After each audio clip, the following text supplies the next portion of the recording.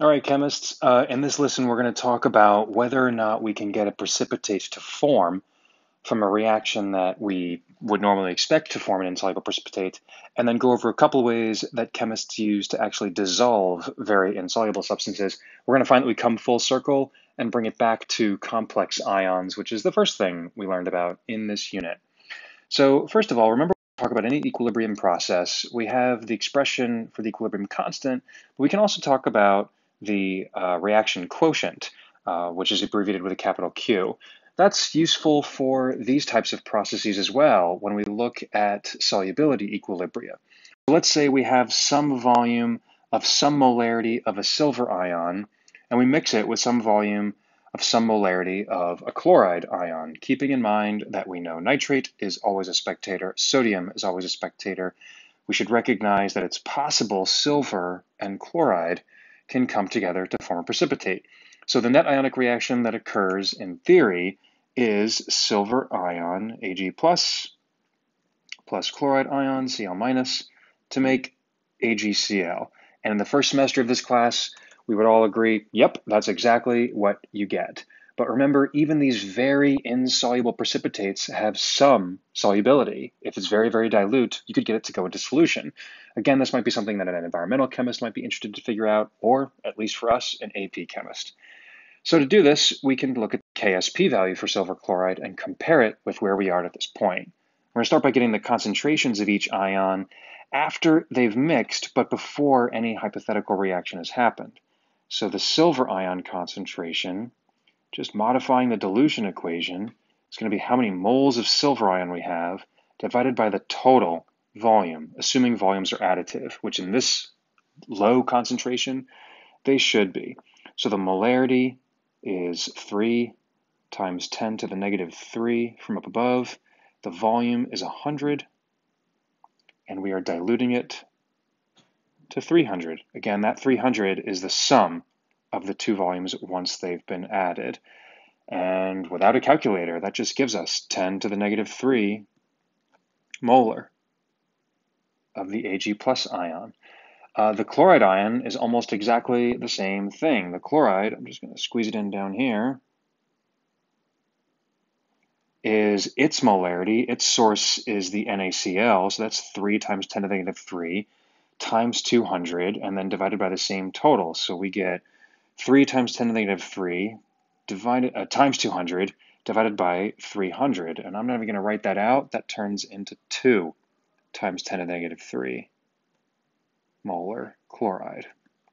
Just doing the same process analogously. So will a precipitate form?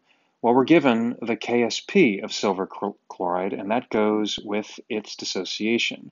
AgCl becomes Ag plus and Cl minus. The reaction quotient, which we actually call the ion product, is the same expression as the equilibrium constant. So it's the concentration of silver ion times chloride ion, which we just figured out, 10 to the minus 3 and 2 times 10 to the minus 3. That gives us 2 times 10 to the negative 6, which is greater than the KSP value. And remember, just like comparing any value of Q with the value of K for a given process, in this case a solid, when Q is larger than K, the reaction shifts to the left. So if I look at this equilibrium as if it's a reaction, we're making more of the solid AgCl. So AgCl will precipitate.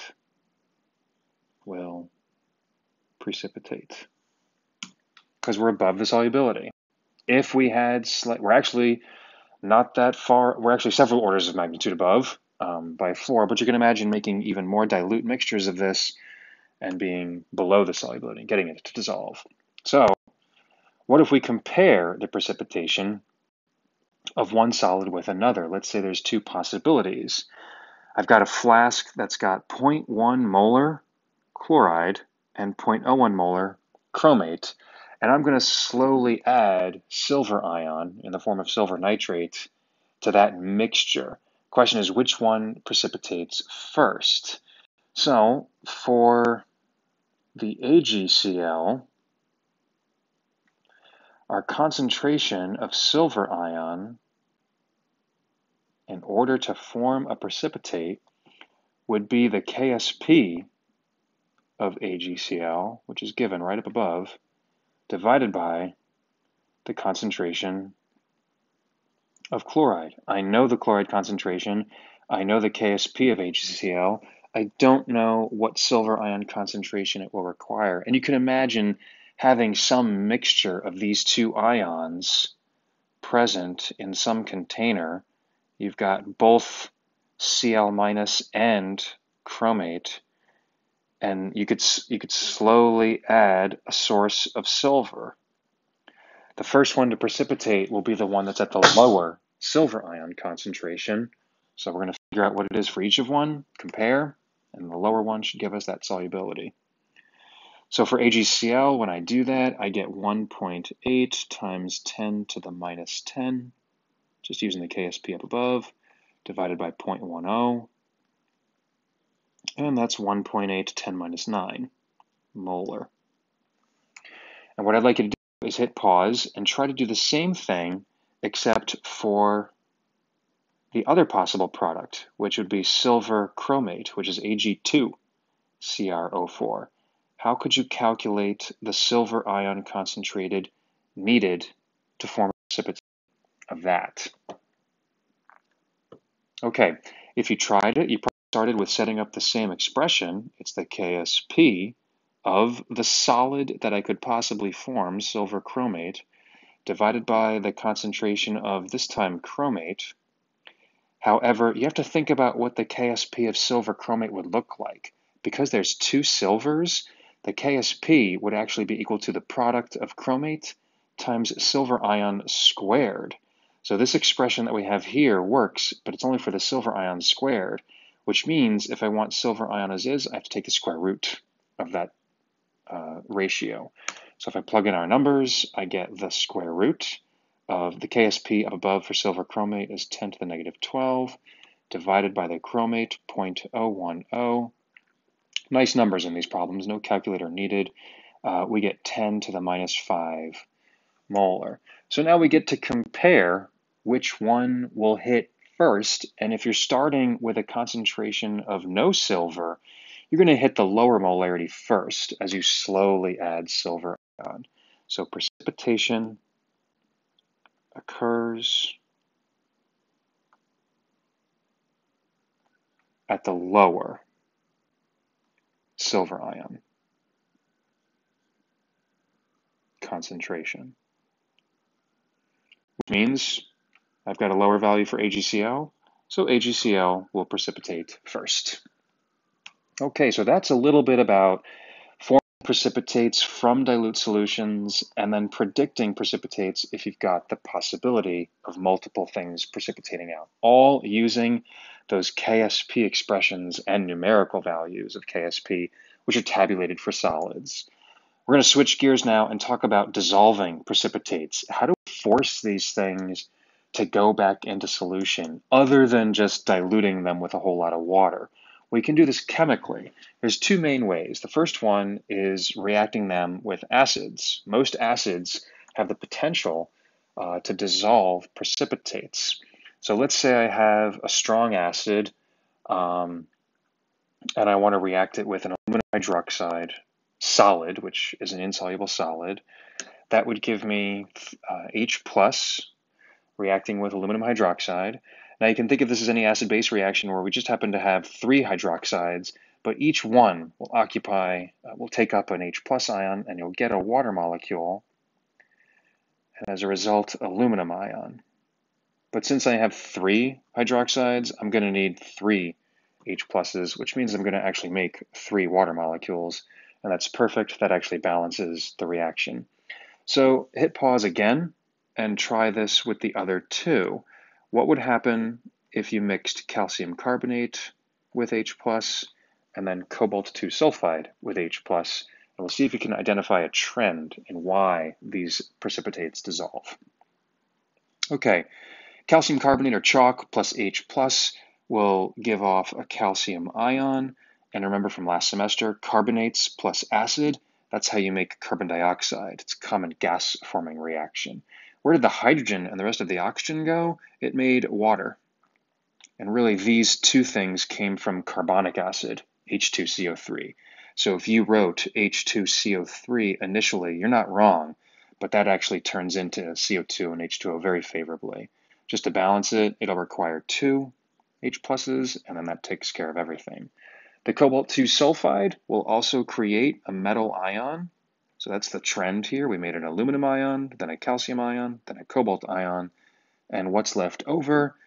The sulfide is what's going to pick up the hydrogen ions, and you'll make hydrogen sulfide, H2S, which means I need two H pluses. And in each of these cases, you're actually forming a weak acid. We're making water in the first two and hydrogen sulfide in the other two. So forming a weak acid is favorable.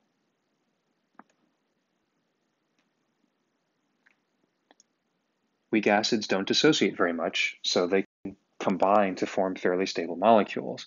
This would not work if I wanted to dissolve something that would theoretically give me a strong acid. You can imagine trying this with, let's say, silver chloride. That does not work. If I try to mix this with H+, I can't make silver ion because the byproduct would have to be HCl. And as we know, HCl is a strong acid and that doesn't form. So this actually only works when we have an anion that's the conjugate of a weak acid, because then it can form a weak acid in each case. So what do we do when we have things that don't dissolve in acid? The most common answer to that is we use complex ions. So we're going full circle and showing how complex ions can actually dissolve in soluble precipitates. So consider the reaction of silver chloride with ammonia to make the complex ion, the silver ammonia complex, and then left over a chloride. The first thing is we need a value of K for this reaction, given a KSP and a KF, the formation of the complex. So let's write what each of those K values represents. A KSP for a solid is simply the dissociation of that solid. So AgCl barely dissociates into a silver ion and a chloride ion. And the silver ammonia complex, that's a formation constant. So I'm going to combine a silver ion and two ammonias.